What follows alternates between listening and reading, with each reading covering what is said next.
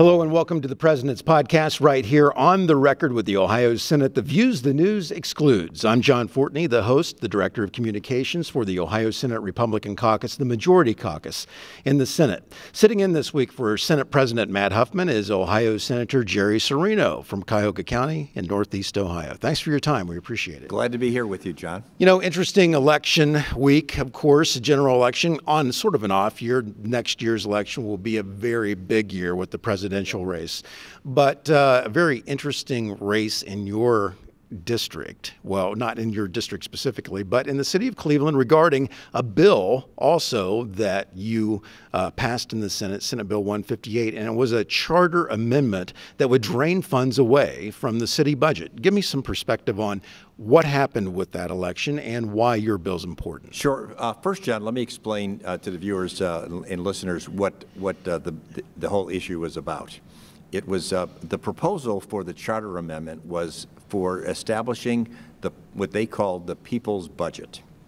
Okay, and what they were looking to do was to change Cleveland's charter to allow the people's budget to siphon off 2% of the city's operating budget, which amounts to roughly $14 million a year, which would have to be taken from other things that the city now supports with those funds, and put it in the hands of appointed but unelected community members who, by the way, could be as young as 16, and with input being suggested from people even as young as 13, and to be used for undetermined projects without proper vetting, without following through with the normal ethical requirements that we all see in the legislature or city councils.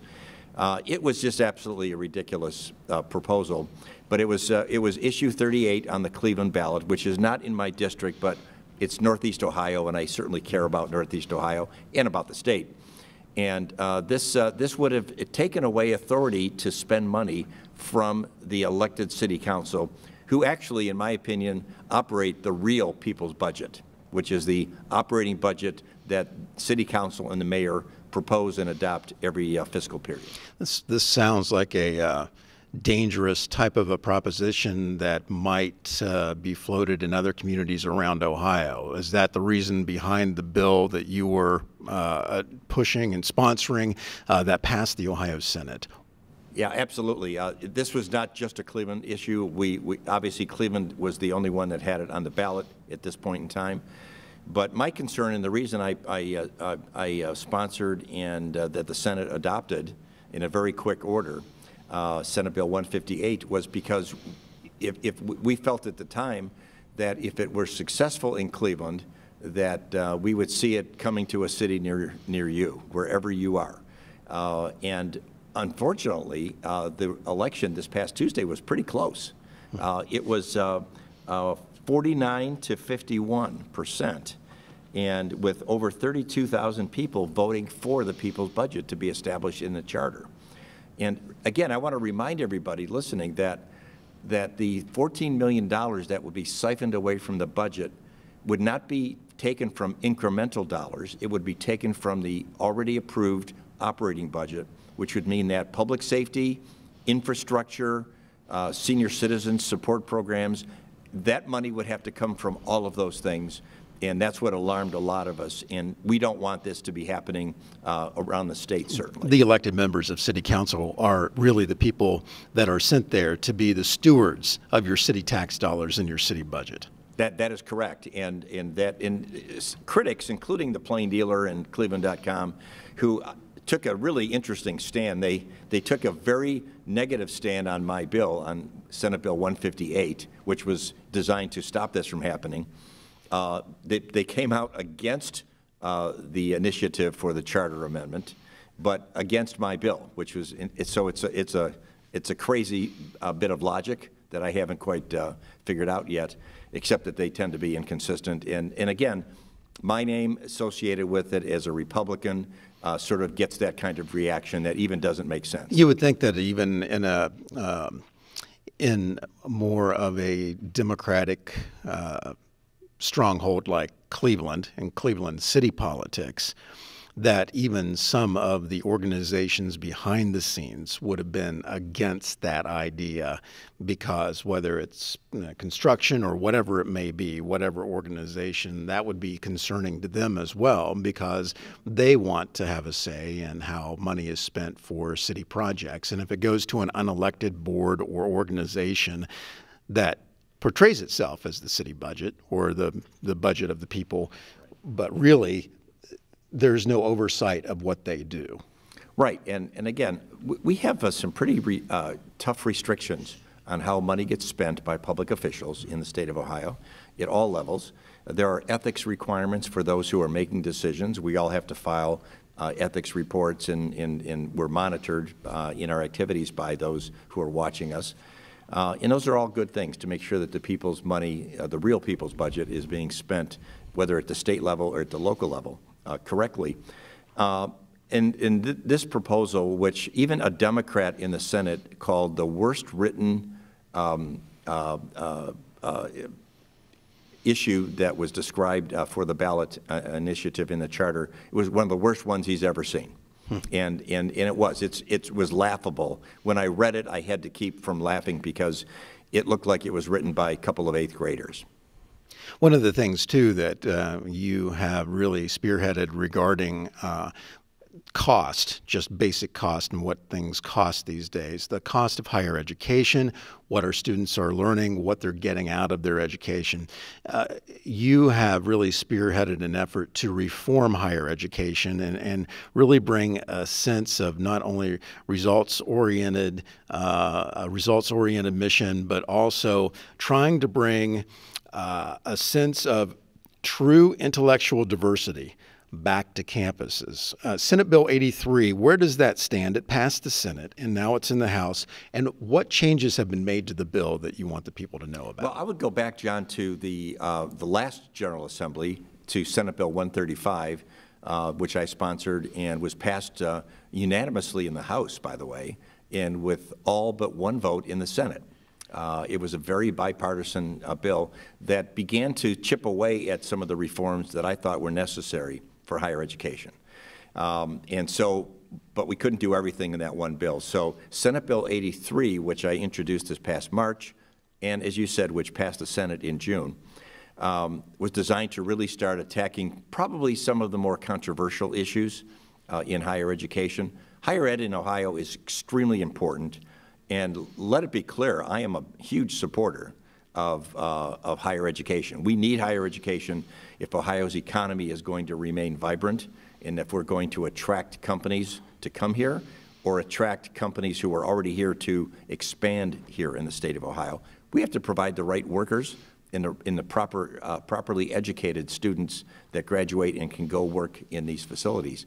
But there's a lot that is broken in higher education in Ohio, and I'm referring to the 14 state-supported universities. We have probably 56, I believe, private colleges and universities. We don't really exercise purview over them, but I think many of them are experiencing the same problems, but we just don't have the ability to solve them as we do with the 14. So we have a lot to focus on, and Senate Bill 83 is really to attack some of the bigger issues that I think is holding us back from being a really top-notch state for higher education. One of the things that you hosted along with Senate President Matt Huffman was the Higher Education Public University Trustee Symposium. And it was held in the atrium of the State House, and trustees from all of the public universities from around the state attended. And they heard some very interesting panel discussion, including one about preserving and protecting intellectual diversity on campus. And it was some very eye-opening comments. By the way, you can see our brand new video from the symposium that really focuses on some critical comments from the panel about DEI programs.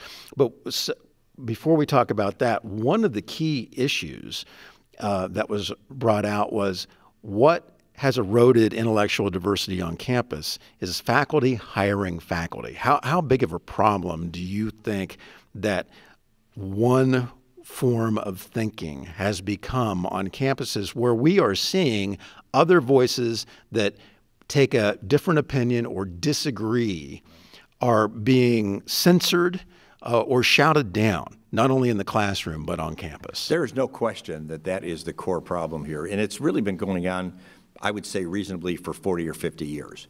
And you know, we all know that higher education has typically been left of center. It's been that way for a very long time, but it's gotten to alarming levels in the last. It's become a group think. It really has, and what you end up with is a monolithic thought environment on our campuses. And our campuses should not be doing that. Our campuses should be, as the Chicago principles point out that many are familiar with, there should be a true diversity of thought. Students should be exposed to different views on things. And if they have their own views on things, they should be taught how to defend those views, how to persuade others who might think differently. That's the educational process. That's teaching students how to think, not what to think. And what we've had for 40 or 50 years now is faculty who have been very, very engaged in hiring other faculty, determining department chairmanships, determining who's the provost and so on. And they carry a lot of authority, which in my opinion is way too much. And what happens is that they tend to hire, not tend, they do hire people who think like they do. Screened by DEI statements. In fact, the Deputy Attorney General of Ohio talked about the pervasiveness of DEI statements, and one of the professors from the University of Chicago on the Protecting Intellectual Diversity panel said that these DEI statements actually turn out to be a discriminatory mechanism that if you don't say the right things on the statement applying for a faculty job, you're immediately dismissed. Right. The inclusivity part of this just seems to go away because by following the tenets, the basic tenets of DEI principles, you are by definition excluding lots of people. It's being discriminatory. It's Yes. supposed to be diversity, Right. equity, and inclusion, but it turns out to be discriminatory. Exactly, and there are some new studies that have come out recently that are demonstrating that DEI, as it has been practiced at our universities, is actually hurting race relations. It's not bringing people together. It's not peaceful. It is basically sowing the seeds of victimhood. You're either the perpetrator of bad things, colonialism, discrimination, racism, whatever, or you're the victim of those things. And I think what we're seeing now, John, on the campuses, maybe not so much in Ohio at the moment, but in other campuses around the country, is that this victimhood business, which has been inculcated in students for a long time now, is taking hold in the anti-Semitism. After the Hamas attack on Israel. Right, because people, a lot of the students and a lot of the faculty believe that Israel has been the colonialist in this There was scenario. recently, in fact, there was recently a letter that was posted to the Medium account of a faculty account of Ohio State University professors not representing the university, but representing more than 36 faculty members. And then there was an additional 2,000-ish signatures. I think it was 2013 signatures from from graduates and other people that were part of university programs in support of Palestine. And it's you're free to have an opinion. You're free to protest on campus, but also people are free to disagree that an attack of a terror group on the Israeli people is a terrible, terrible thing, and that Israel is well within its own rights to respond to that attack. And so people are free to have a diverse set of thoughts and opinions, but those who disagree with that should not be shouted down on campus or alienated on campus. And what I think some parents are starting to figure out is those are the people that are teaching your students. Correct. That are teaching your children. And while certainly, in my opinion, and certainly everything in Senate Bill 83 is to encourage more speech, not to restrict speech, there's a difference, and people are entitled to their own opinions and to speak what they wish and what they think, but they're not entitled to their own facts, okay?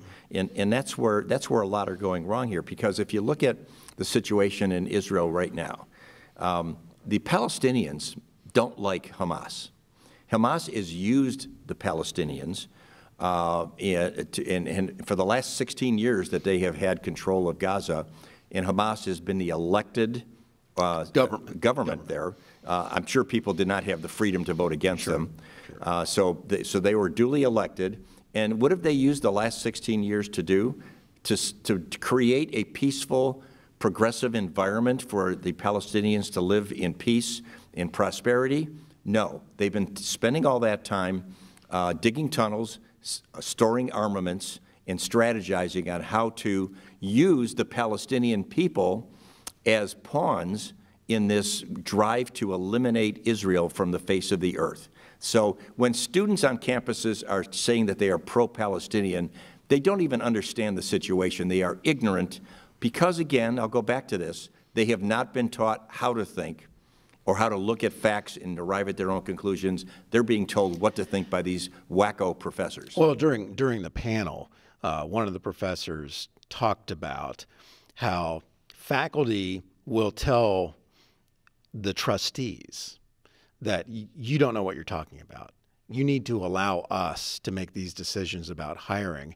And what was very telling was the professor said that faculty, of course not all, but the majority of faculty believe that the university is there for them and not for the people of Ohio.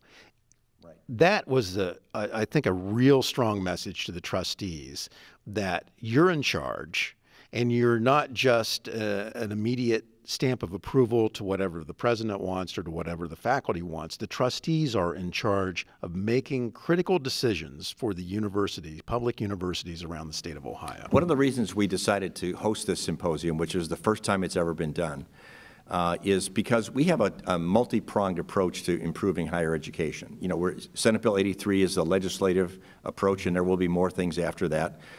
We are trying to work with the IUC presidents, the 14 college presidents, to try to influence their policies and their behaviors. But it was clear to me, certainly, that the trustees, which are the governing bodies of our universities, they hire the presidents, they make policy, and they decide how money gets spent. That we have not had contact with them, except that we have this approval in the Senate for advise and consent on the governor's appointees, which in the past has been very perfunctory. We're now taking that seriously, and we brought these trustees together so that we could begin the educational process, develop contacts between the legislature and the trustees. And discuss what they need to Correct. make critical decisions. Correct. Because President Huffman, during some of his remarks, talked about how a trustee said he was brought, all the trustees were presented with an 1,100-page document and asked to approve it without the ability to review it. They don't have staff. They don't have the resources needed. And Professor Vetter from Ohio University, during his remarks, which you can also see on our YouTube page right here on the record as well, you can see the 4 videos. He had some very interesting comments about he thinks that trustees should have somebody that truly works for them, not the president necessarily, but an independent professional who works outside of the president's office and can give them information, documentation, and independent vetted facts that they need to make these critical decisions instead of relying on the word of the president. Well, that's exactly right. And so, you know, I respect the trustees. I mean, these are volunteer jobs. They put a lot of time into it. I've been a public and a private college trustee. So I know that if you take it seriously, you're putting a lot of time in it. And sometimes it's uncompensated, by the way. Totally uncompensated. But what we're trying to do is reawaken the view that there is more responsibility than perhaps you might have thought when you became a trustee. Some good people. These are generally people who are very successful in their own rights. A lot of business people, people from the nonprofit sector as well, from the communities. These are good people, but they need to understand what their role is, in that the president works for them, and the faculty works for them, and that their customer, if you will, is the student. That's who they're ultimately responsible for. And Senate Bill 83 is all about the students. In making the environment better for the students and delivering to them the educational process that they deserve to get and that they're going into debt in order to get. Right. They should first and foremost have a strong foundation in the field that they're going into, but also have a solid foundation of critical thinking skills where they are able to question what they are being told and be truly problem solvers and be able to face adversity. And there are two sides to that, because they need to know how to question things and how to frame questions that, that enables them to get more information. But more importantly, I think there has to be an environment where they feel encouraged and comfortable in challenging what a professor might say or what another student might say.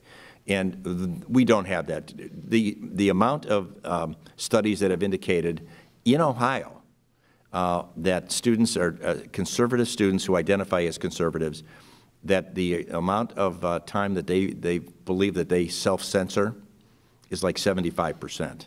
And so it's very big. It's undeniable that our campuses and our faculty are way left of center.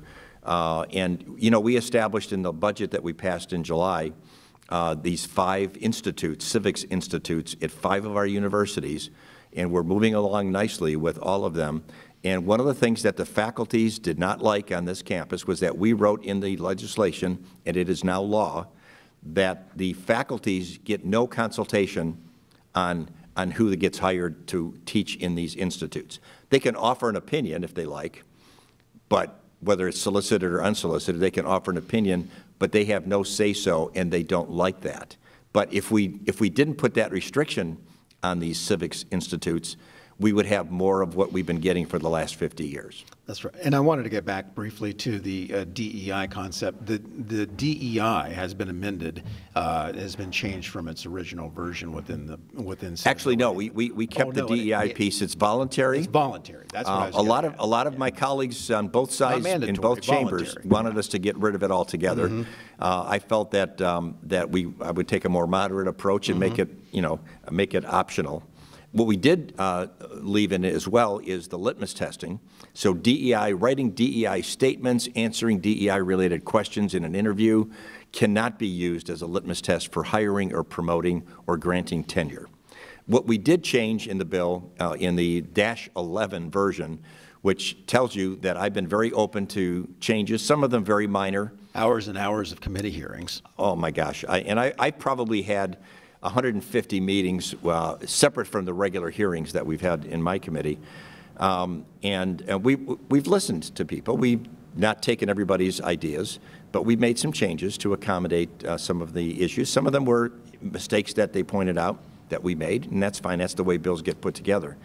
But I took out, in the interest of getting this bill advanced, I took out the no strike provision for the faculty. I didn't like doing that. I think that's important that students never have their instruction interrupted. They shouldn't be held hostage. They pay up front for their tuition, and it shouldn't get interrupted because a bunch of faculty members want a better dental plan or more days off and more paid holidays, okay? Go ahead and negotiate those things in your normal course of business, but don't use the students as pawns. Now, I had to take that out in order to garner more support in the House. That's, as you know, how legislation gets done. But the core principles of the bill from a purely educational policy standpoint remain intact in this bill.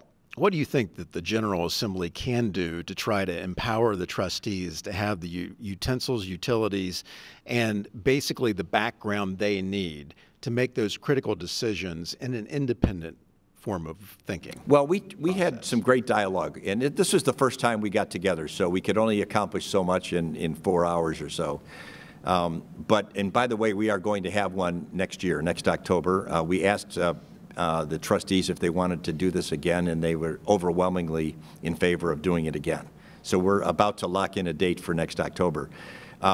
But one of the things that we asked them about was, what kind of support would you like to have that you're not getting? Some of the universities are providing some level of support. Is it purely independent from the president's office? Probably not. There needs to be a certain level of independence, like boards have in the private sector, in the corporate world. okay? They have people that will get information for them that are not working for the CEOs of the companies. So I think we need to get to that point. I actually had a couple of trustees come to me and say, we don't have badges to be able to go anywhere in the university that we would like. And they're in charge. And I was just shocked by that statement. And I asked, when I got to the podium and asked the whole group, how many of you have badges? I think a handful said they did. And they should not be restricted from going anywhere on campus. They are the governing board of that campus. And if something bad happens, as Professor Vetter was saying, the trustees are on the hook. Oh, they are. For the decision that was made. They are. And so if they haven't reviewed it and they just rubber stamped it, then they're still on the hook, though. Yeah. So they need the information. We're taking these good people who are volunteering their time with no compensation. We want them to be better. We want them to really make sure that they understand what their role is as the governing body of the university.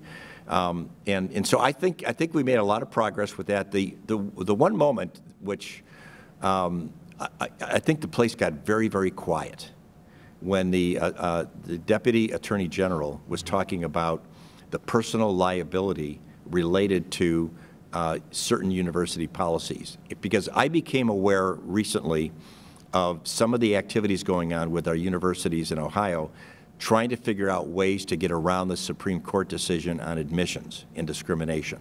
There was a hush that came over the symposium. There was. And these are, the room was, I'd say most of the trustees are business people or lawyers. They get it. Okay? Yeah. And when the Deputy Attorney General told them that they do not have qualified immunity if their universities adopt a policy that is contrary and discriminatory to the Supreme Court's decision, it got very, very quiet, and several of them talked with me afterwards, and they're very concerned about that. I wanted to bring that up because I knew the answer to the question that you can't do that. But I also knew that there were some surreptitious things going on and being discussed at our universities. I wanted the trustees to be aware that they are personally on the hook if their universities adopt policies or practices that fall on the wrong side of federal law. And Senate Bill 83, it has broad support, I think, throughout the legislature. Have you had a chance to talk to the governor's office regarding the effort to reform and advance how we are running higher education in Ohio? Absolutely. You know, we had very close dialogue with the chancellor, both the current chancellor and the soon-to-be new chancellor as well. We actually took some suggestions from the chancellor's office, as we did with SB 135 in the last GA. And I've also had a number of conversations with the governor and lieutenant governor. The Senate president and I met with both of them early on to let them know what the direction was. In fact, one of the things we changed was the term of office for trustees. As you know, they're appointed by the governor with our advice and consent. And the current terms are 9 years for the universities. And the governor said to me, he said, you know, it's really it's hard to find people willing to make a 9-year commitment. So we had originally introduced in my bill in March 4-year terms. The governor called back after we announced that and said, you know, I think 4 is not long enough. It takes a while to get to know processes and procedures. Why don't we make it 6 years with no limits on how many times you can be reappointed? And you know, the Senate president and I looked at that and we thought it was reasonable, and that's what we have in the bill currently. Senate Bill 83, the Higher Education Enhancement Act. Make sure you watch our 4 videos, especially the ones on preserving and protecting intellectual diversity on campus. An eye-opening panel discussion from professors who have seen exactly what goes on and can really pull the curtain back to some of the uniform thought processes and hiring practices that go on our public universities. Senate Bill 83, it is in the House of Representatives right now, and you can follow that by just looking on our website. We'll get you a link to it, and you can see the progress. State Senator Jerry Cirino, thanks so much for your time today. My pleasure, John. Thank you. Thanks for tuning in to the President's Podcast right here on The Record, and we'll see you next week.